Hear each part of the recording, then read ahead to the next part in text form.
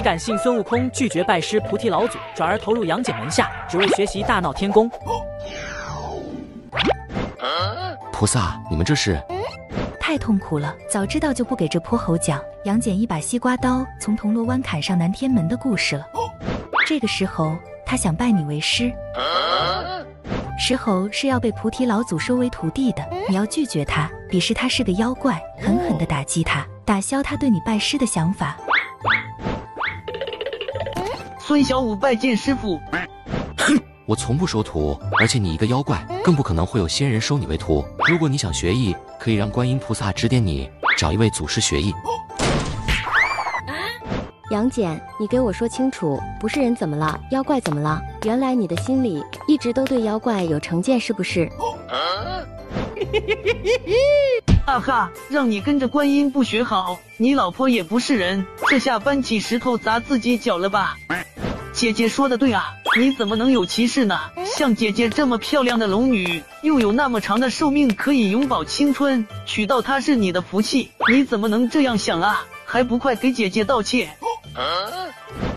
反套路成功，获得金丹乘100。这混蛋猴子，我说的是你呀，你能不能不要搞角色代入？我不是说你，这跟你没有关系，我是在说这猴子不是人，不能收他为徒。杨戬，你可以不收我为徒，也可以鄙视我不是人，但是你不能鄙视姐姐。姐姐她是龙族，她也不是人啊。姐姐她从西海那么远的来嫁给你，她容易吗？你竟然指桑骂槐，你怎么能够这样呢？敖寸心一听这话，扭头冷冷地看着杨戬。我弟亲娘嘞，我求求你别秀了。你住口！我没有说他，我说的是你。可我们都不是人啊！你嘴上说是歧视我不是人，实则你的心里谁知道是怎么想的？会不会是借题发挥啊？敖寸心瞬间脸色大变，直直瞪着杨戬，泪眼朦胧。寸心，你听我解释。这个猴子是在诽谤我，他在诽谤我呀。有什么好解释的？解释就是掩饰，掩饰就是事实。若要人相信你，除非你愿意收我为徒，以此来证明。反套路成功，获得金丹乘100。你这臭不要脸的猴子，这算盘打的，在天庭都能听得一清二楚。我操！我真是服了你这个老六，糊弄半天就是逼杨戬收你为徒是吗？你听我狡辩。啊呸！听我说，刚才的话是观音菩萨教我的。观音菩萨不让我收他为徒。敖寸心听完杨戬的解释，虽然是说暂且罢休，可他又生气起了别的了。你为什么每次你都要听观音的？我们跟他有什么交情？你为什么要帮他？这个猴子很牛逼普拉斯的，她是女娲娘娘补天石所生，是西游亮节应节之人，所以我是在给灵山面子。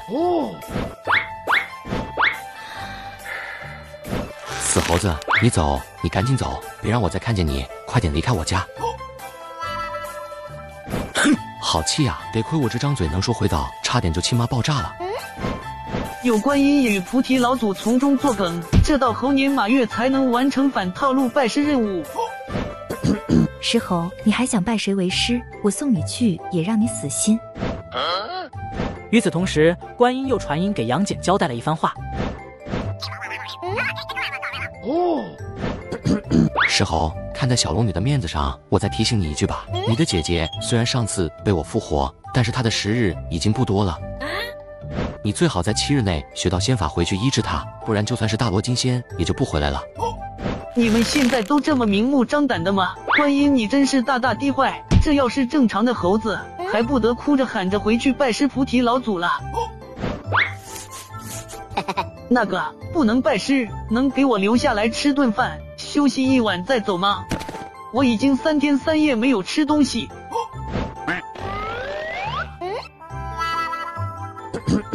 别麻烦他们了，我先把你带回。当然可以，你跟小龙女是朋友，远道而来，我们肯定要招待你，你说是吧，杨戬？一边是要应付观音，一边是要维护自己的媳妇，这可恶的猴子啊！寸心姐姐你真好，你们龙女是不是都这么善良又漂亮啊？反套路成功，获得金丹乘100。你他妈的，逢人认爹娘是不是？直接就姐姐叫上了。那当然了，石猴你想吃什么？姐姐让杨戬出去买。姐姐这么漂亮，做的饭一定都好吃。反正只要是翠心姐姐做的饭，我都喜欢吃。反套路成功，获得金丹乘100。这他妈的，这猴子是不是灵山派来折磨我的？烤山药，热乎的，好吃倍儿甜。姐姐，我还想吃烤山药。吃大块的，2块够吗？够了，谢谢姐姐，姐姐真好。入夜，孙小武躺在床上，心里也是感叹着。杨戬这小日子其实还是可以的，就是这家伙太直男了。你呀，稍微学点花里胡哨的，哄个女人还不是简简单单的吗？有观音也与菩提老祖暗中阻止，我就算是跑断腿，3界也没人会收我为徒的。经过一番思索过后，不对，之前拜师不成功是没有回应，那我云拜师虚拟一个师傅不就行了？弟子孙小武拜见师傅。好。打死不拜菩提老祖为师的孙悟空，今日竟拜下自己为师。弟子孙小武拜见师傅。一时之间，整个3界都给看懵了。这时候是猴癫疯了吗？睡得好好的，突然就下来磕头拜师了。我们明明都没有看到人，他这是拜谁为师呢？而此时的观音也有点懵逼。这死猴子又做什么妖呢？你拜天拜地拜空气。是谁？出来！哪个混蛋敢跟我菩提老祖对着干，抢我徒弟？求得马得，这死猴子难不成是想师傅想的梦游了？好，今日我便收下你这个徒弟，接下来传你地煞72遍。谢谢师傅，弟子以后一定努力修炼，不辜负师傅的一片苦心。好徒儿，你到床上来坐下，为师给你传功。好的，师傅。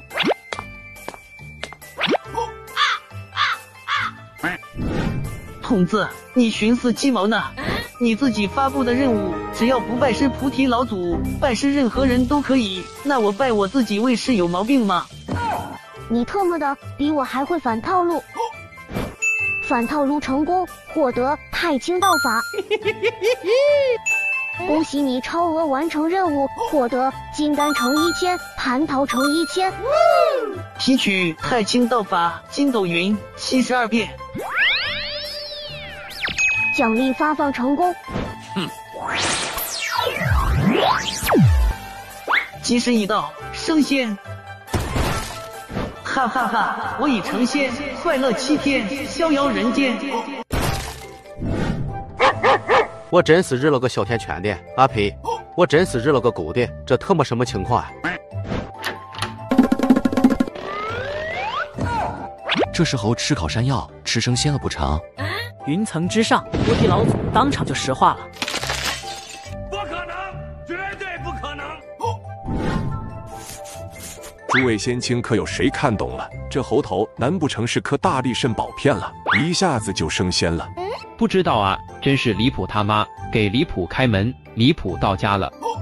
你丫快乐几年都行，可是你能不能告诉我们，你是怎么成仙的？你的师傅是谁呀？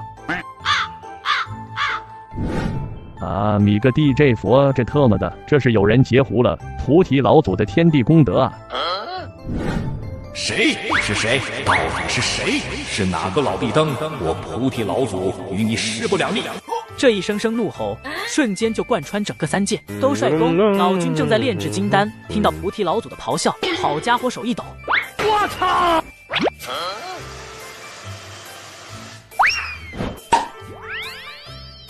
这个混蛋家伙没事吵什么吵，一下子火候就大了。果然火候太大，有点发黑了。这要是拿出去，严重影响自己的声誉呀。罢了，看来只能等猴子来给他吃了。谁？是谁？这一天天你在狗叫什么？你菩提老祖好歹也是圣人分身，就这点心境，石猴做你徒弟也是浪费啊！好气啊，就差那么一丢丢，就可以把石猴收入门下了。谁？是谁？菩提老祖这家伙可愤怒极了吗？震得人家耳朵好疼疼。等等，自己被自己收徒了，他不会恼羞成怒对我严刑拷打，你问我师父是谁吧？不管了，学艺成功，衣锦还乡，回花果山。这到底是发生了什么事？石猴跟谁学的法术？菩提老祖身影一闪，直接出现在了杨戬院子里，阴沉着脸四处查看。可恶至极，到底是谁抢了我的功德？观音、杨戬几人也是沉默不语。菩提老祖发现不了，他们能发现个锤子。是不是你？裘德麻呆，你说我？石猴是来找你拜师的，又是这么悄无声息的在你家被人收徒了，你怎么解释？我什么实力能抢前辈？你的弟子那时候跟我可没有关系啊！你大闹过天宫，石猴认为你是最强的，他仰慕你，想拜你为师，不是吗？这和石猴成仙有半毛钱关系？啊呸！这和我有半毛钱关系？虽然跟你杨戬没有关系，可是你杨戬大闹过天宫，在石猴心里地位很高。若非如此，石猴怎么可能会从方寸山跑来灌江口？这就让老祖我火气很大呀！前辈，你他妈的这是要强行甩锅是吧？你杨戬真以为你有实力大闹天宫吗？那不过是因为你舅舅是玉帝罢了，不然你凭什么大闹天宫，有这样的名气？哼！东方不亮西方亮，憨批啥样你啥样。石猴被人收徒，前辈自己去查就是，何必将气撒在我身上？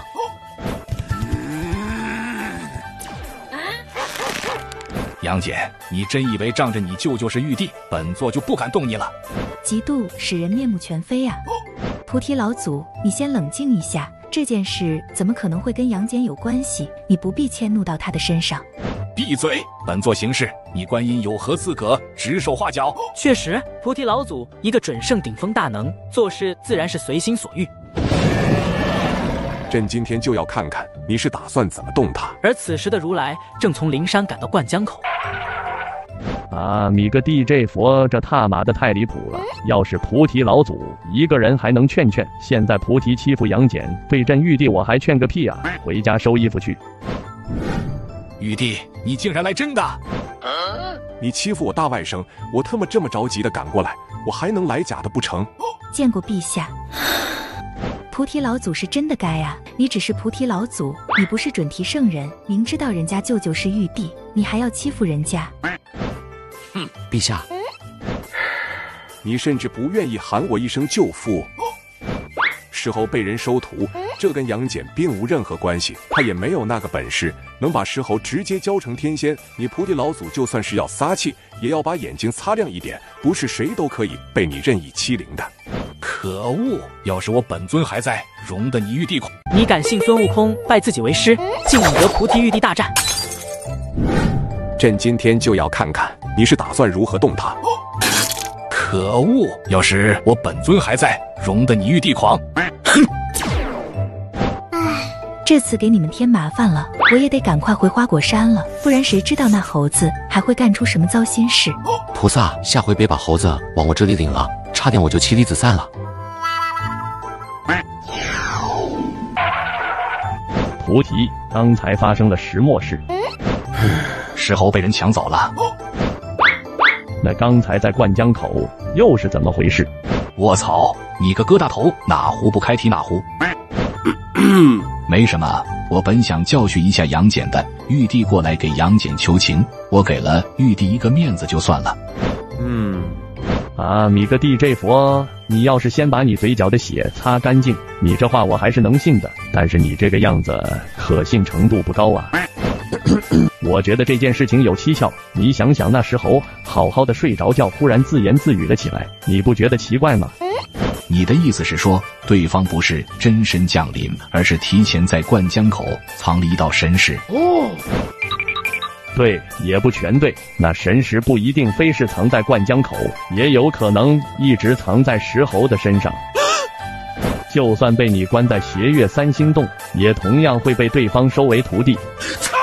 可恶至极！竟然有人敢如此算计我菩提老祖，真当我本尊离开后，我就是任人拿捏的软柿子了。啊，你个 DJ 佛，我觉得这个事情还是应该从长计议，慢慢调查，这世上没有不透风。王八蛋！不是说你，我想到是谁了。是谁？镇元子那个老混蛋。那不对啊，镇元子大仙若是要收石猴，在你们没去之前他就收了，怎么还会玩这种把戏？你不知，那镇元子与我本尊有仇，他有一位至交好友红云老祖，想当年在紫霄宫听到时，红云老祖因与我本尊让座，结仇了鲲鹏老祖后，导致陨落。这镇元子必是记着这份因果，在我本尊离开之后，坏我机缘报复我。这陈年往事，难不成镇元子还记着仇？我这就去武装观，让他镇元子知道，我菩提老祖也不是好惹的。啊，你个 DJ 佛，你蛋疼！啊呸，你淡定，别冲动啊！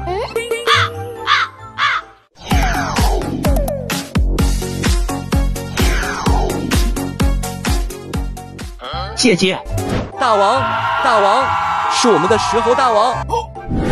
小五，真的是你吗？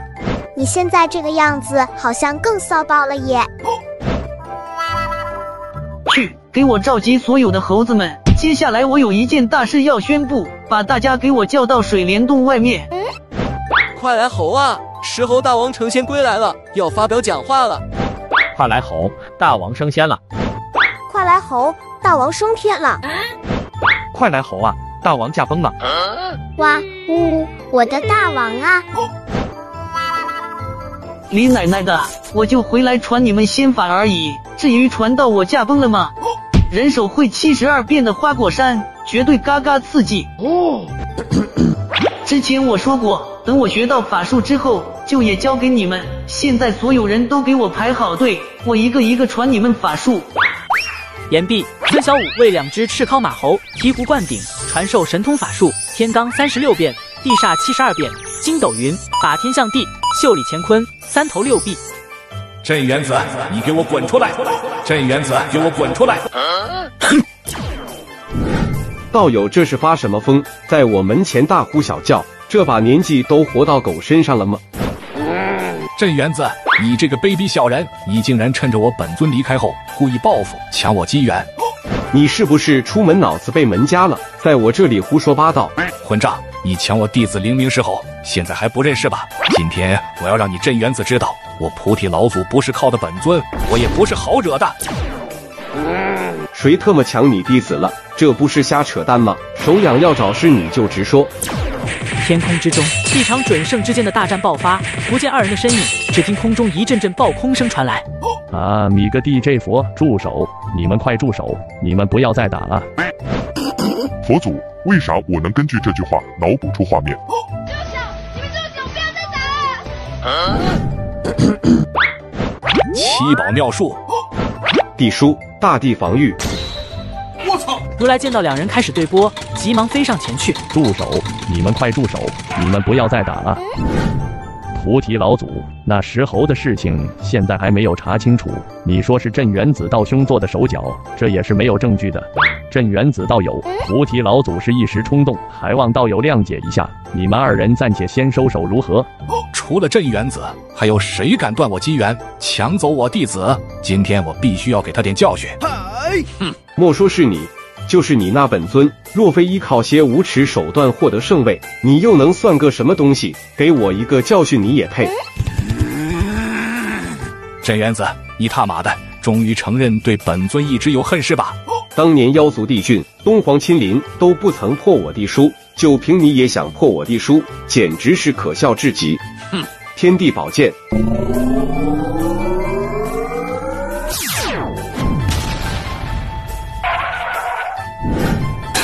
镇元子这个混蛋果然是有实力。菩提老祖，这件事是你冲动了，不若我们去找那猴子问一问，查看仔细再做判断可好？这件事情与我无关，但就算是与我有关，我镇元子要是做了，我岂会惧你一个菩提老祖？镇元子，你莫要欺人太甚！哼！你当真是与你本尊一般无耻？你到我山门打骂，还告我不要欺人太甚，我从未见过有如此厚颜无耻之人。你这件事情没完，等我查清之后再来跟你算账。说完，他直接朝花果山赶去。啊，你个 DJ 佛道友，这是真跟你没关系吧？若是我将他收徒，我直接留石猴在武装观即可，何须用这样的手段？你敢信菩提老祖与镇元子正在火拼，孙悟空却在花果山传授猴群72变筋斗云？小伙子，你们在这里排队领鸡蛋吗？你是哪个深山老林来的猴？咱们的二大王成仙了，现在要把学到的仙法都教给大家呢。那你学到的仙法都教给大家，这猴子是又犯猴癫疯了。你确定？当然确定啊，这都有几十个人都学完了。只不过吧，大王的仙法太牛逼普拉斯了，他们只学会个皮毛。要我说，咱们二大王才是真的猴王，这格局真大。老娘就晚回来那么一丢丢，你个混蛋猴子师傅都没搞清楚，你又搁着传授神通法术了。观音想着就要往里面走去。你这猴怎么回事啊？大家都在排队，你怎么不排队就往上面走呢？你不认识我？你是哪根葱？我非得认识你是不是？你呀插队还有理了！混账！我打你个有眼无珠的东西！这是咱们的大王，也就是咱们二大王的姐姐美猴王，拜见大王！哎呀，姐姐你可回来了，我都快想死你了！反套路成功，获得金丹诚实。就是这个感觉。石猴，你这是在做什么？把我学到的神通法术都交给他们，这样我就可以不做猴王，他们就可以自己守护花果山了。老娘帮你管理猴群，给你当管家又当导航的，你个混蛋，到了这个时候，竟然又不想做猴王了。法不传六儿，你不知道吗？你才刚学到法术，就要传给这么多人，你怎么跟你师傅交代？一旁的六儿顿时委屈地看着观音，这也太他妈气人了！六儿怎么了？吃你家大米，喝你家粥了？姐姐，你说什么胡话呢？我师傅可不管我，那我学的神通法术，我想传谁就传谁。小六，你快过来，我给你传最厉害的法术。大王，你永远都是我最爱的大王。这下可是完了，石猴这个混蛋，要是把六耳猕猴给教了，那以后佛祖的是本心劫难，去哪再找一只六耳猕猴啊？小五，你等等！孙小五压根不理观音，直接对着六耳猕猴就是一套醍醐灌顶。等个屁，玩的就是一个刺激。反套路成功，获得金丹诚1000。观音一时之间也是 CPU 直接烧了。六耳猕猴，这就被石猴这个混蛋给收徒传授神通法术修炼了。完了，BBQ 了。这么多人排队，石猴都是在传什么法术啊？真就离谱，凡间教读书写字也没那么随意，搞得和超市领免费鸡蛋一样，一学一个准。这样搞下去，将来天宫还不得猴满为患了？想到这里，玉帝不经意间打了个寒战，而众仙相互对视一眼，脑海里出现一个大胆的想法：我们可以去学吗？你们说，这时候现在都有什么神通法术？他都会教些什么？这个不好说呀，这个猴子难免会留一手。他要真是把地煞72变与筋斗云教了，我们倒是也可以去学习一下。我觉得可以试一下，大不了白跑一趟，学会了也技多不压身。陛下，我们去花果山探探路。我也去看看这猴子到底有没有藏私，他要是没有私藏，咱们都给他点赞。好好努力建设花果山，你以后就是咱们花果山的栋梁了。好的，大王，都听大王的。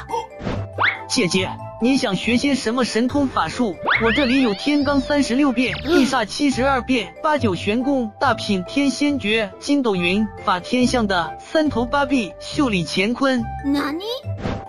你刚才说什么？这些神通法术你竟然都会？你从哪学来的？而凌霄宝殿，众人此时也是待不住了。真是震惊！他妈给震惊开门，震惊到家了！陛下，我也要去花果山了。陛下，老臣也得去一趟了。啊，我蛋疼！啊呸，我牙疼！这时候一句话就把我众仙家都拐跑了。姐姐，你这是问的什么话？我的神通法术，那当然是我师父教我的，并且我还有一个更厉害的呢。观音此时的心情已然是崩溃了。石猴早出世了300年，还提前拜师学艺了，还学了这么多的神通法术，完了，全乱套了。姐姐，你想什么呢？你说更厉害的是什么？那个是不能说的，反正就是最厉害的，而我的师傅也是最厉害的。孙小武心里也在考虑，如果菩提老祖严刑拷打，自己又该如何应对？保险起见，还得编一个师傅出来先。自己有太清道法，既然得了这个传承，怎么说也算是太清圣人的记名弟子吧。这下就好玩了，什么菩提老祖、准提圣人靠边站，老子才是最强的。好，姐姐相信小武是最厉害的。小武，你把你会的法术神通都交给姐姐。哟呵，想得美！我顶多教你个天罡地煞、袖里乾坤，太清道法得加钱啊。那我就先交给姐姐一般厉害的，至于最厉害的那些，只有拜我为师，成为我的弟子才能够传承的。不可能，绝对不可能！石猴说的法术神通全都是真的，他竟然真是会这些。姐姐，你也离开找地方修炼吧，我要继续给他们传授神通法术了。下一个。麻了，我已经麻了，大概是我还没睡醒吧。这距离取经劫难还有1000年，1000年时间，这石猴得成长到什么地步了？这以后的取经劫难可怎么办？而此时菩提老祖与如来一前一后，正赶往花果山。求得马得，你就这么下去问？你确定那石猴会跟你说实话吗？那还能怎么办？这个混蛋猴子敢不说，本座今天就把皮给他扒了。暴力是不能解决问题的，但可以解决制造问题的人。我有个主意，这石猴正在花果山传授仙法，我们可以伪装成普通的猴子，试试他传授的都是什么法。等等，我他妈的，石猴这个混蛋正在花果山传授仙法。你敢信如来与菩提老祖竟化身猴子，只为习得孙悟空的法术神通？那2只大头娃娃干啥？排队去！大家都在排队，就你2头大不用排队，是不是？你们知道我俩是谁吗？我可是菩提老祖，圣人的分身。我可是如来佛祖，灵山的扛把子。你们特喵的简直是岂有此理！你俩别狂，二大王可说了，没有礼貌的猴子一律不教，之前就赶出去好几个了。就是排队都没耐心，这样的猴子教了也是只会给花果山惹祸。2位准圣顶峰大能，竟然被一群猴子对得哑口无言，这究竟是道德的沦丧，还是人性的扭曲？随着时间的推移，天庭的不少仙家们也都赶来了花果山。那猴子，过来排队。我就不排队怎么了？死猴子，你再敢叫一个，信不信我抽你？啊，你个 DJ 佛，花果山的猴子都这么刚的吗？求的马呆，这是个屁的猴子啊！这不是天庭那个体重90斤、89斤反骨的哪吒吗？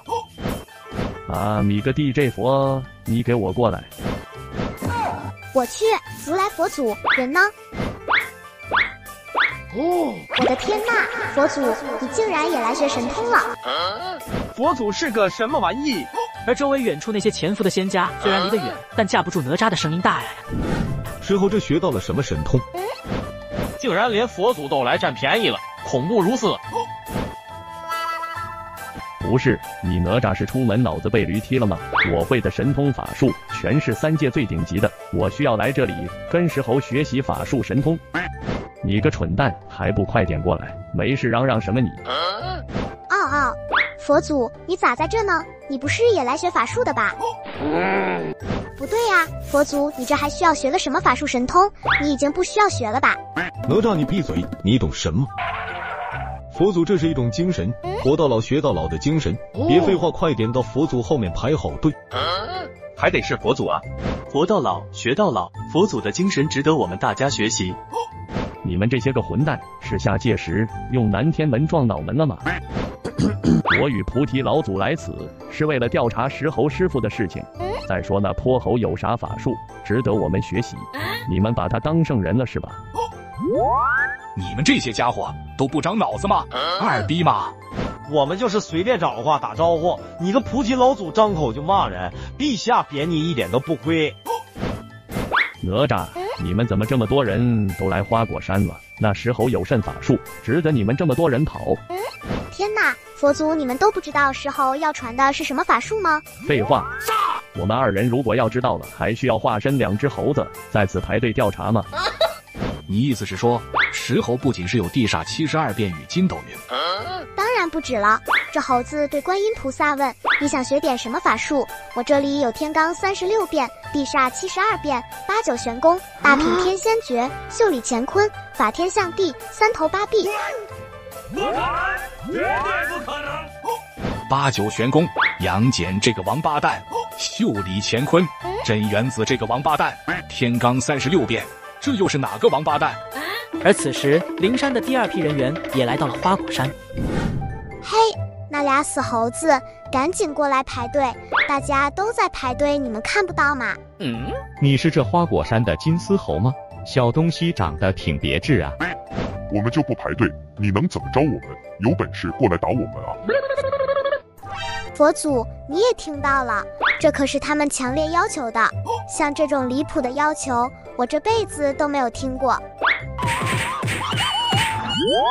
你们2个家伙胆子真肥，敢调戏我，今天把你们揍成猪头！什么情况？花果山的猴子这么勇的吗？我去，这声音明显是哪吒那个煞星。求得马杯，误会，我们这就去排队，算你俩识相，没看你们佛祖都在我前面排队呢，你俩还敢插队，揍你们一点都不亏。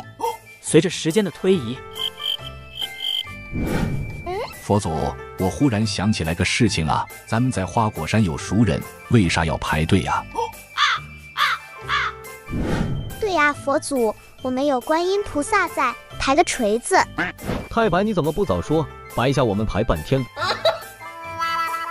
诸位稍等，我这就给观音传音。小五，这些都是姐姐以前在南山的熟人，你先传授他们神通，好不好？这特么疙瘩头怎么来了？还有天庭一群人，你们竟然来白嫖我！姐姐，这可就是你的不对了。你作为咱们花果山的美猴王，那讲的就是一个公平公正，你得以身作则啊！你怎么能领着他们走后门呢？还想插队？别说是插队了，我让你们排队2天半，然后也不教你们。你这个混蛋猴子，当着佛祖和这么多人的面，你竟然连这点面子都不给我，你是不是想气姐姐？姐姐长，姐姐短，姐姐有事你不管。